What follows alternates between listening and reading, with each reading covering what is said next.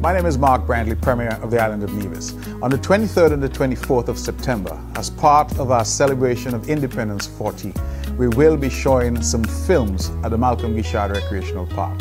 Both films, One Year Off, to be shown on the September 23rd, and Christmas in Paradise, to be shown on September 24th, were made right here on the island of Nevis. The films are going to be aired for free, and so we encourage you to bring yourself, your families, your kids, and have a wonderful time.